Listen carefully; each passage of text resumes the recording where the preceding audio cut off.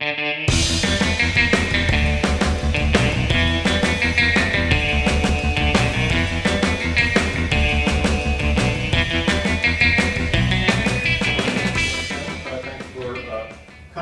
Okay, here's what I'm going to try to get through in 40 minutes.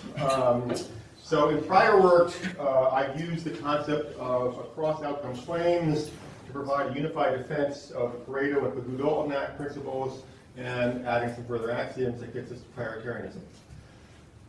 But I believe, I think others agree, that prioritarianism needs to be refined to take account of considerations of responsibility and desert, that is, people's well-being levels is not a sufficient statistic. We want to distinguish between the case in which someone ends up at a well-being level, because she's had bad luck, and a case in which she ends up there because of poor choices.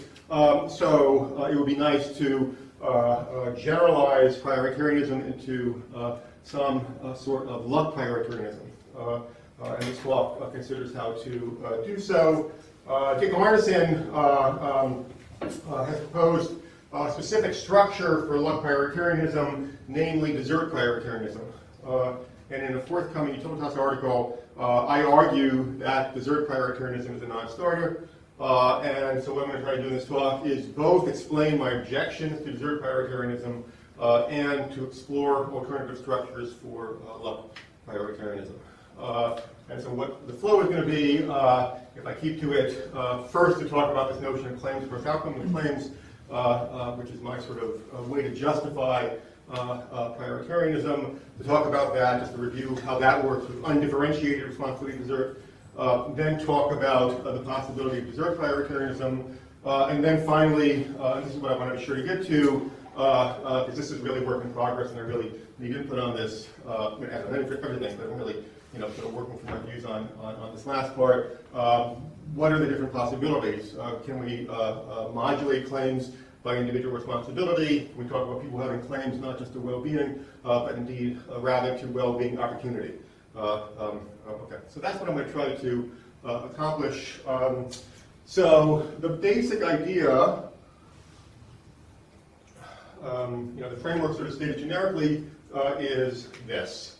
Morality takes the form of quasi-ordering, a reflexive, transitive, not necessarily complete, a ranking of outcomes. So I'm working within consequentialism. We can talk about that, but I'm just thinking that it's given. So there's a set of outcomes, X, Y, Z. Outcomes are either whole worlds or models of worlds, cognitively factual models of worlds. So you can think of them for these purposes as being whole possible worlds.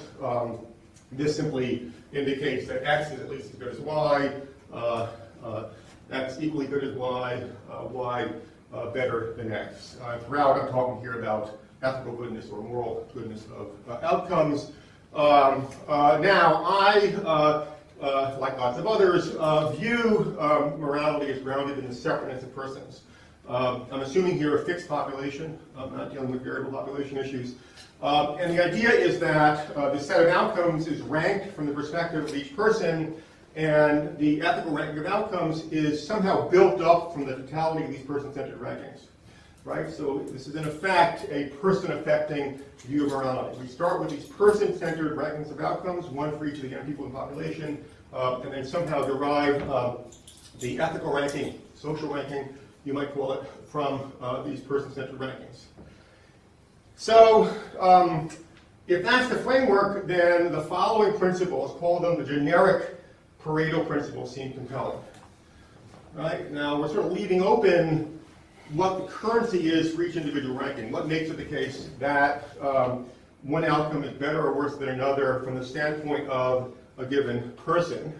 So leaving that open, at least generically, we can say that...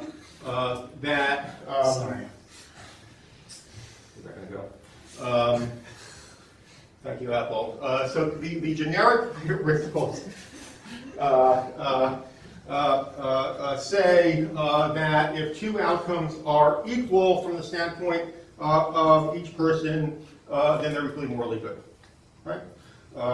If each of the standpoints is such that these standpoints are indifferent between the two outcomes, then the two outcomes are equally morally good. And generic strong Pareto, if one outcome it is more highly ranked than another from the standpoint of at least one person, and at least as highly ranked from each person's standpoint, then it's a better outcome. Right? So these are generic statements of the Pareto principle, leaving open what the currency is for these person-centered rankings. Okay. That's a generic framework, and then my notion of claims or claims across outcomes is a way to make this framework, sharper and more precise.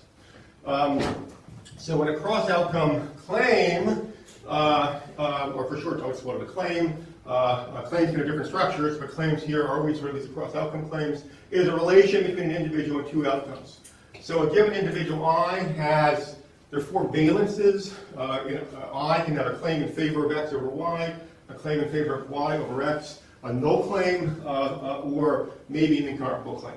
So these are the four valences for these claims, which again are a relation between two outcomes and one person. Okay, so now we're going to consider how to fill out this framework with a simple case of undifferentiated responsibility or desert. So we're going to imagine that individuals just don't differ in any relevant respect with respect to how deserving they are or responsible they are. So in this case, at least, I find it compelling that the currency, right, what it is in light of outcomes that drives of the outcomes, the person-centered rankings of these outcomes, the currency for the person-centered rankings is individual well-being. Right? That is to say, X is at least as good as Y from the standpoint of individual I, if and only if X is at least as good as Y for individual I's well-being. Right? Well-being, leaving aside differences in deserved responsibility, would seem to be the natural currency for these person-centered rankings. And so again, in this case, to put this in the language of claims, in the case of undifferentiated responsibility desert, individual I's claims or individual's claims are valenced by well-being. That is, individual I has a claim to X over Y if and only if she is better off in terms of well-being, X to Y over X. If and only if she is better off in Y than X, she's got a null claim if she's equally well off, and she has an incomparable claim if she's incomparably well off. So, with only that, I argue, we can get to these three fundamental principles for ranking outcomes, right? The well-being Pareto principles, Dalton, and anonymity, right? And we can use this apparatus of claims, again, valence in terms of well-being, to get to these. Well-being Pareto, of course, says that if each person is equally well off with one outcome as she is with the other, then they're equally good. In terms of claims, each person is a null claim, and so there's nothing to speak between the outcomes. They're equally good. Now, I should say that these, the framework and these principles do not assume that well-being is numerically measurable, but just to make the presentation more accessible, I have well-being numbers here. These are vectors of well-being numbers, right? And so, in terms of well-being numbers, well-being Pareto difference means that, if each person's well-being number is the same and two outcomes are equally good. Well-being strong Pareto, that's of course the case in which at least one person is better off, so she's got an affirmative claim in favor of that outcome, and everyone else is equally well off. They have no claims, and so the balance of claims points in favor of one outcome. That's got to be better. Now, the neat thing I think about the claims framework is, it's not surprising we can use the claims framework to get to the well-being Pareto principles, but we can also use it, I suggest, to get to Dalton. Right? Dalton, I've got a long, precise statement here, but basically what it says is if we have a pure rank preserving transfer of well-being from someone better off to someone worse off, that's an ethical improvement. So we start with higher better off than lower, and higher loses a certain amount, and lower gains by the same amount. So this is not a leaky transfer of well-being, it's a pure transfer of well-being. And higher ends up still not worse off than lower. Right? In that kind of case, I want to say, assuming undifferentiated desert, it's compelling to think that the transfer is an ethical improvement. So let's think about this in terms of claims. Right? Now, so in this case, higher, this is Y, this is X, higher has got a claim to X, and lower has got a claim to Y. One thing in general that might go to the strength of claims is the well-being difference. Right? The strength of my claims have not just a valence, but a strength. and the strength of claims might depend upon the well-being difference. But by construction, the PD case is a case in which the differences are equal. So with respect to well-being differences, higher claims and lower claims have the same strength. With respect to responsibility to desert, they're equally situated in that regard, so that washes out. And the only thing to differentiate their strengths is well-being levels, right? Lower starts off at a lower level and ends up at a lower level, either lower or equally good. And so it seems that even if well-being level only has just a little bit of relevance to claim strength, it should be the case that lower here is a stronger claim. So the idea here is that we can use the claims framework to show kind of a deep unity between efficiency and equity. Now, of course, you might not buy the argument. I think the argument is plausible, and so plausibly we show that connection. Finally, anonymity says if we just have a permutation of well-being levels, that's ethically indifferent. We just rearrange the well-being levels. Again, it's nice to see, you might just impose this as a requirement of partiality, but we can also sort of justify this in terms of claims. Every permutation, at least with a finite number of people, can be expressed as a series of two-person permutations. Right? So a two-person permutation would be 7, 12, 4, 60. Right? Now, here it seems in terms of claims, these are equally good. Right? The two just swap places, and so claim this way, but same difference, and same in terms of levels, these are equally good. And then because any permutation can be expressed as a series of these by transitivity, any permutation is equally good as the starting point. Again, quasi-ordering means transitivity. I am assuming transitivity. Transitivity is sort of baked in here. Sorry, Larry Kempton. Okay, so with undifferentiated responsibility to desert, we get these three fundamental principles. Now, this does not get us all the way to prioritarianism. But if we add a separability axiom, which is basically that the well-being levels of unaffected people don't matter. So in this case, again, using numbers, these two people are at the same well-being levels in these vectors. And so separability says, well, if we change their well-being levels, that should not change their ranking. If we add that axiom, we can talk about why to add that, but I think it's sort of at least pragmatically very plausible. And some technical axioms. So now we assume that well-being is measurable. Now we are going to assume that the ethical ranking is complete. We're going to assume a consistency axiom, which is that the ranking of two outcomes is the same regardless of the overall set of outcomes in which they're embedded. And finally, continuity, putting those, so separability plus the fundamental axioms. So these are the fundamental axioms that we get to directly from the claims idea, plus separability, plus these four more technical axioms, gets us to prioritarianism. Right? Now what we're doing is we're ranking outcomes by summing a concave function, strictly increasing, strictly concave function of individual well-being. Okay, that's prioritarianism. I've argued for that ad nauseum. So what I tried to do in this utilitarians article is now to take up Arneson's invitation to extend that to state cannot desert. So, he hasn't expressed, the notion here formally, so I'm going with the language, and I'm trying to run with what seems to be a plausible way to incorporate desert. And so now I'm going to consider using individual desert to modulate the strength of individual claims. Right, so let's go back to the idea that claims have both a valence and a strength. Right, so I'm assuming still that they're valenced by well-being, which seems very plausible. Right, things are very plausibly better from my perspective to the extent that I'm better off.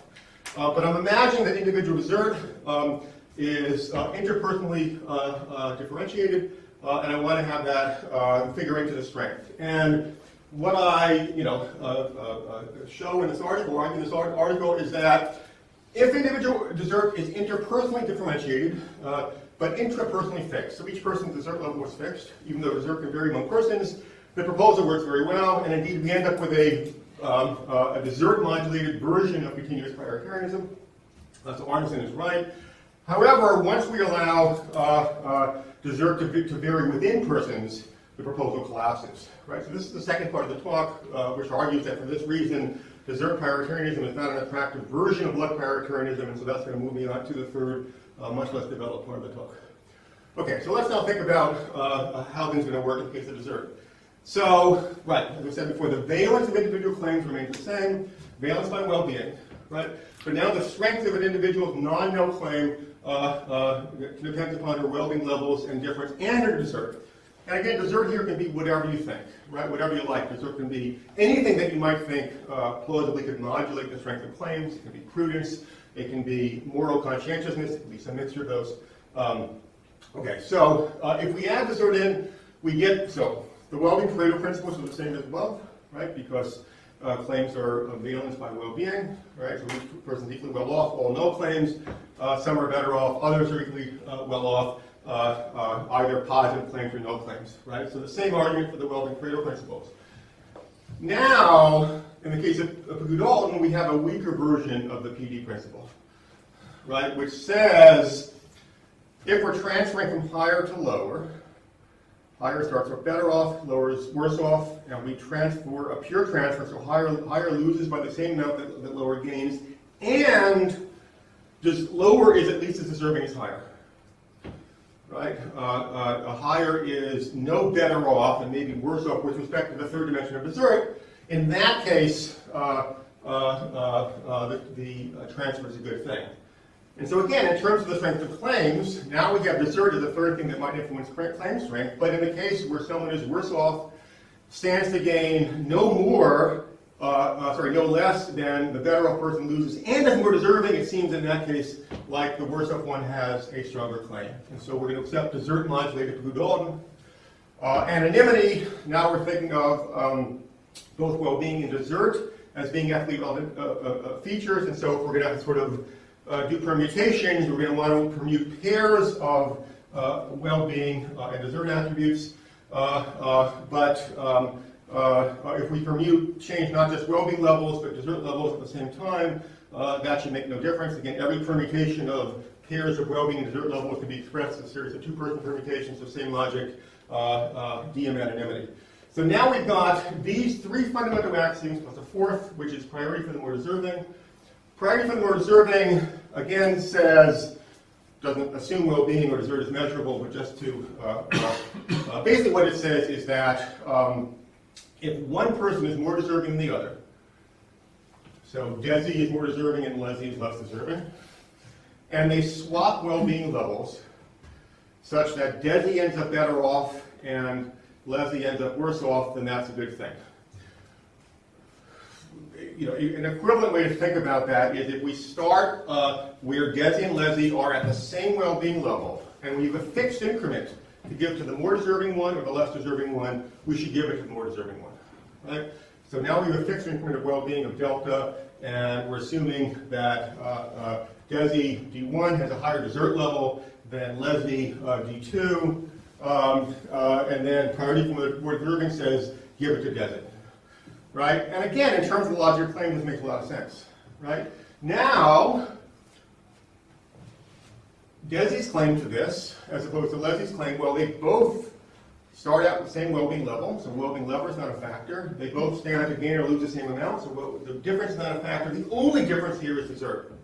And so that should make it compelling that one accepts priority for the more deserving. And indeed, I think even apart from the language of claims, this seems like a very plausible principle. So Einstein's got a lot of language that talks just about this. Okay, so we have now four fundamental principles. And we can add, again, a severability type axiom, which says that if some people are unaffected between two outcomes, both in terms of well-being and desert, what their well-being and desert levels are should not matter. And technical axioms, we end up with a desert-modulated version of prioritarianism. Right? So now, instead of having a simple prioritarianism, which just sums up a concave transformation of well-being, we now have, we're summing this f function, so it's additive, it remains additive. We get additivity by separability, completeness, and continuity. It's additive, there's a single f, we get that through the anonymity condition, and f is such as to be increasing in concave in well-being, and it's satisfied what I call the slope condition, right? So what that means is that at every well-being point, the slope of x with respect to well-being is greater for those who are more deserving. So this sort of shows you the idea here. So this is, so a less deserving person, this is a more deserving person, D star is a higher level deserving than D.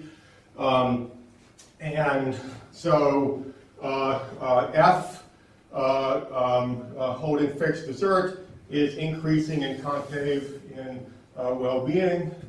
Oh, sorry, let me just say. So if I'm assuming if desert is fixed, right, so each person's desert level does not change, then we get to this. So first of all, it can be seen that if desert is fixed, that summing these S values indeed satisfies the well-being Pareto principles, D and Pagoo-Dalton, and priority for the more deserving. Right? That can be seen from this shape. So it satisfies, so if we make someone better off, that increases F, right? F is increasing in well-being. It satisfies priority for the more deserving. That's a slope condition at each point, right? If you're more deserving, you've got a higher slope. And so if we have to choose between giving this delta to the more deserving person, which increases F by that, or giving the delta to the less deserving person, we give to the more deserving person. And finally, it satisfies DM Pagoo-Dalton. So now we're transferring well-being from someone who is better off and less deserving to someone who is worse off and more deserving. And so we don't want to postpone that. Alexa, go to sleep. Priority for the more deserving, DM Pagoo-Dalton. This transfer, so the F value goes down by this. Because F is concave in well-being, even at the same desert level, the F would increase by this, and then because the slope here is bigger, it increases by even more. So D and Pagoo-Dalton says a transfer from a better off, less deserving person to a worse off, more deserving person is an improvement. Indeed, you get this. Now, so it's obvious that this F formula with desert fixed is sufficient to satisfy the fundamental axiom. We actually have a characterization result, which is that it's necessary. Right? If desert is fixed and we satisfy the fundamental axioms of Pareto, DM Pagoo-Dalton, DM anonymity, priority for more deserving, plus the technical axioms, that ranking of outcome has got to be represented by this F function.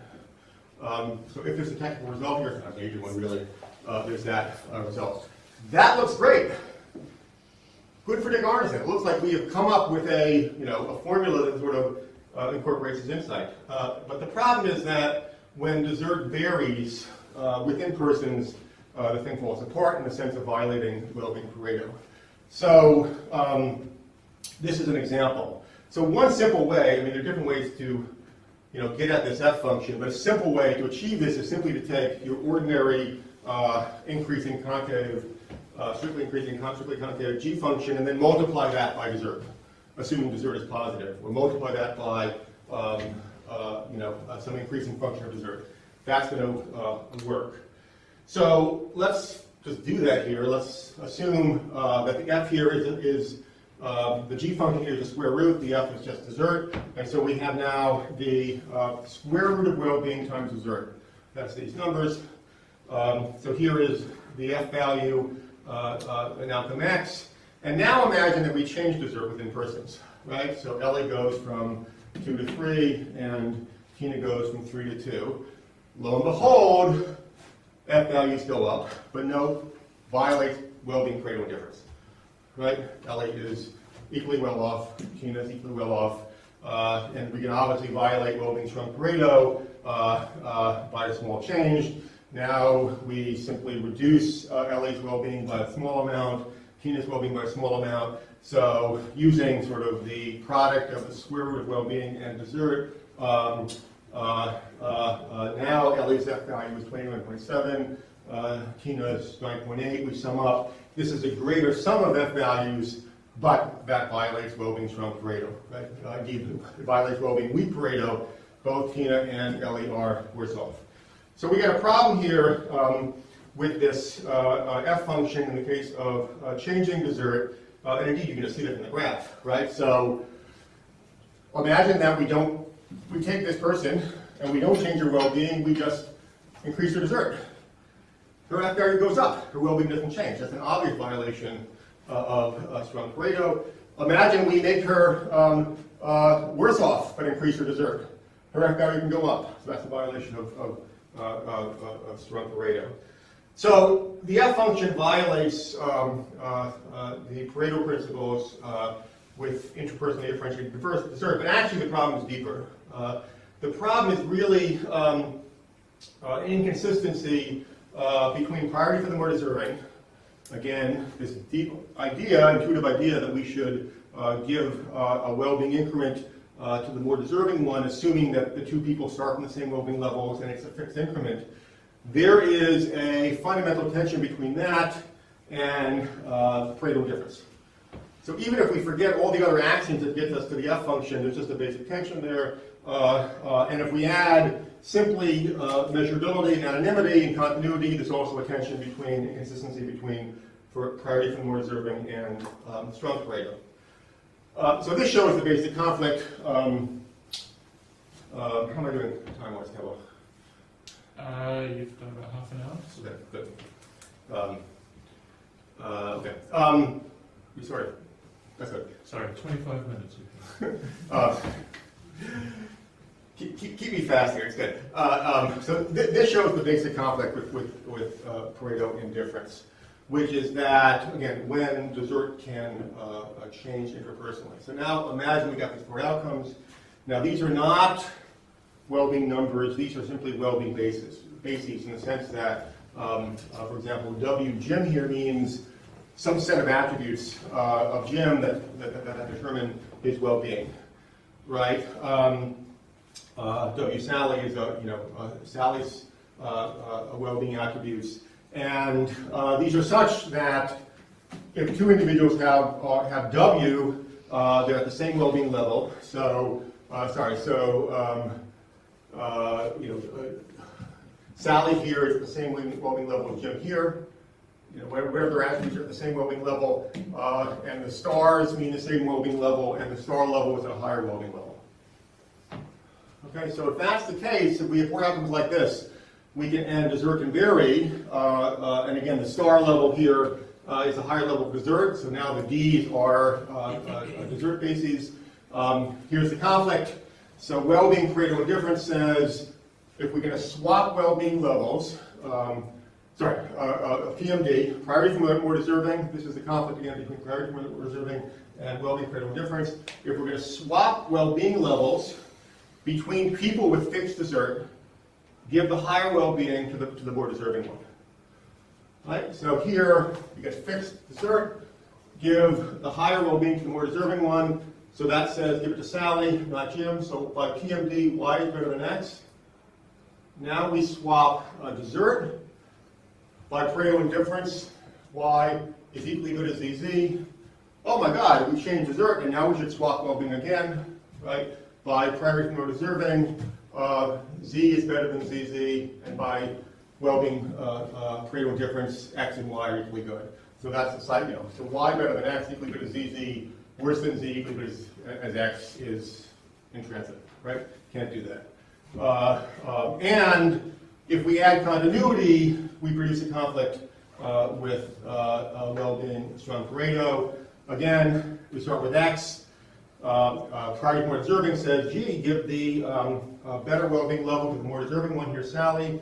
So Y better than X. By continuity, that's true if we subtract a little epsilon. So Y plus better than X. And now we just permute combinations of well-being and dessert. So we just rearrange here. So Z plus equally good as Y plus, better than X, but now we got a violation of strong Pareto, right? Because each person is worse off. All right, so problems for dessert prioritarianism. Okay, so now we're on to actually the third part of the talk. So I've got 10 minutes. And again, so the first part of the talk, I've wasted a lot of paper, it's out in print. The second part of the talk, the problems with that is the first part of the talk simply being characterizing or arguing for prioritarianism with undifferentiated dessert in terms of claims, published on that. The second part of the talk, this attempt to extend the framework to with dessert, and the failure of that is this forthcoming article in Utilitas. It's actually out already. This is not out in paper. So what are the other possible structures? All right, so let me just work through this. So one possibility. So what I did in the dessert part here is to assume that the currency for individuals, right, the currency for these individual claims and standpoints is well-being. So claims just remain balanced by well-being, and dessert is just a modulator. And if that's right, in some sense, it's not so surprising that we got a problem, because if claims are balanced by well-being, then we're going to want well-being Pareto principles, and once we bring in some non-welfare factor, namely dessert, we're going to have a conflict. So I show that happens once dessert can change. So what if we have a different kind of currency, right? So what if we think of not well-being, but some hybrid of well-being and dessert as being the currency, right? So we can characterize individuals in terms of some hybrid, right? So claims are now balanced by this hybrid, right? And, well, what's going to happen? So again, we're going to, we're going to have the generic Pareto principles, but those will become more specifically these hybrid Pareto principles, right? So if everyone has the same level of the hybrid dessert well-being currency is in X's and Y, then they're equally good. Hybrid strong Pareto, if everyone has at least as much hybrid currency in Y as X, and some of where Y is better than X. And we can have a kind of, let's call it hybrid prioritarianism, right? So we can measure this hybrid dessert well-being currency. This is H for hybrid. We can measure each person's level of the hybrid currency and then plug that into a content transformation function, and that would be a hybrid prioritarianism. That would satisfy the hybrid Pareto principles. It would satisfy the Udall in terms of the hybrid currency. It would satisfy hybrid anonymity and so forth, and that would work perfectly well with both interpersonally fixed and interpersonally variable dessert. Right? No problem there formally, but and Bill Roll is writing about this as well, and there's different views about this, but my own view is that this hybrid well-being dessert currency is not substantively plausible. Right? So I don't think this is a substantively plausible candidate for the thing that drives these person-centered rankings, and we can talk about that. Number one, are changes in Jane's dessert holding constant her well-being? So the hybrid currency is going to be such that even if we hold constant someone's well-being but change her dessert, her level of the currency goes up or down. Does that really make things better or worse from Jane's perspective? Right? Does that, in some sense, encapsulate how things look for Jane? I'm not persuaded by that. We also have problems if we think whether, we try to figure out whether dessert is going to be a positive or negative contributor to the hybrid currency. There are problems there as well. All right, so two other possibilities. One is to go back to the notion that claims are balanced by well-being. So well-being seems to be a very plausible thing to be the currency for claims. But now have those discounted by responsibility.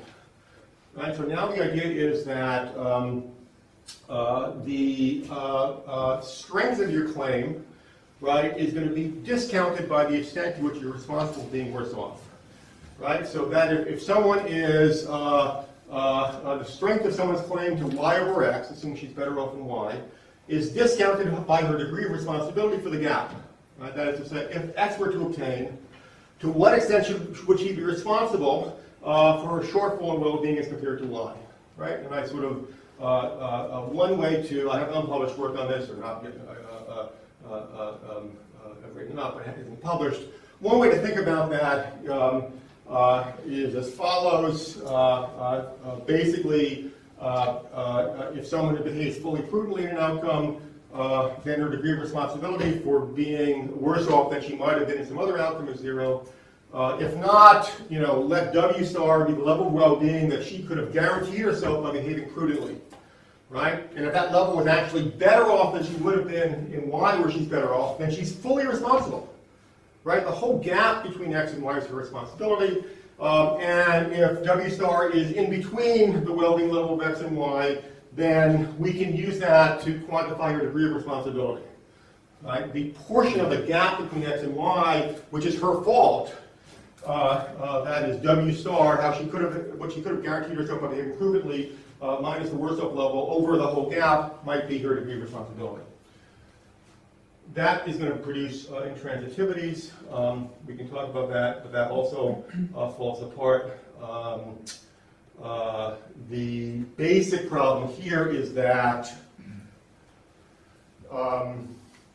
take William. William is worse off in Z than Y and Z than X. And so he is responsible to the same extent for his gap between Z and Y and his gap between Z and X, because he could have done stuff in Z to make himself perhaps better off than Y or better off than X. But now, if we consider Xavier, two different outcomes, Y and X, where he's at the same well-being level and he's worse off than Z, his degree of responsibility for the YZ difference need not be the same as the degree of responsibility for the XZ difference, because there might be things he could have done in Y to make himself better off in Z, which are not the same as in X. That is, these are different possible worlds, right? The effects of his choices are different, even though he's at the same well-being level, right? How well he could have been if he had behaved prudently will be different, and so that's going to lead to an intransitivity. And so I'll stop with what I think is the more plausible approach, which is simply to think of well-being opportunity as the currency for claims, right? So the idea is this. So for a given outcome X and an individual I, we can identify her opportunity set, right? Not simply her actual well-being, but the whole set of outcomes that she could have produced by free choices, right? And I don't have this here, but this is what I'm writing up here is just really just a decision tree. So if this is an individual in X faces different situations of free choice, right? And in point of fact, she makes certain choices. These are choice nodes. Lo and behold, at each choice node, this is her first in time choice situation. She could have done something different. Had she done something different, there would have been different choices and so forth. So we can figure out her whole decision tree. And each path through that tree is an outcome, right? It's the outcome that would have occurred had she made all those choices. And more specifically, these are what I call free choice situations. These are choice situations in which at least some of the choices are free choices, right? Again, it's only free choices that we want individuals to be responsible for. And so basically, OIX is the set of all outcomes corresponding to all points, all paths in the decision tree, starting with individualized first free choice situation in X. And then we can value that, and we can value that in different ways, but one plausible way to do that is to consider only admissible choice chains, right, past the decision tree, right? So we say, basically, we're going to value the opportunity set on the assumption that you make prudent choices. To the extent that you make imprudent choices, and so the outcomes from that are lower, that's your fault, right? We're only going to consider how well off you could have been if you had chosen prudent paths through the tree, or admissible in some other sense. And then we're just going to plug that into the prioritarian formula. Now, the virtues of that, and I wish Kristen were here. I mean, this is completely agnostic about the nature of free choice.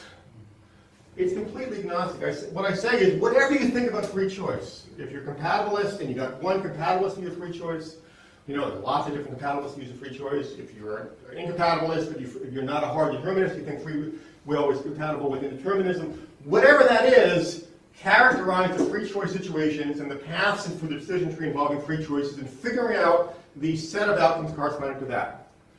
Right? So it's completely agnostic about the nature of free choice. I mean, I don't want to have to solve the problem of free will to propose a structure for log prioritarianism. I think opportunity is a plausible currency for claims. Right? How well off you could be, were you to behave prudently, seems to be a plausible way to think about what's better from an individual perspective. Now, again, this is where Kristen would be helpful. There are issues with indeterminacy here. So are these, we're asking, if you were to make this sequence of free choices, what would the outcome be? Right? So we're thinking in terms of subjunctive counterfactuals. Those are not necessarily determinate. There's an indeterminacy here. I'm not quite sure how to deal with that. That's true even if the laws of nature are deterministic, and if we have gnomic indeterminacy of the problem may become a bigger one. All right, I think I did 40. With your indulgence for droning on, but I'm now happy to be ripped apart. Great.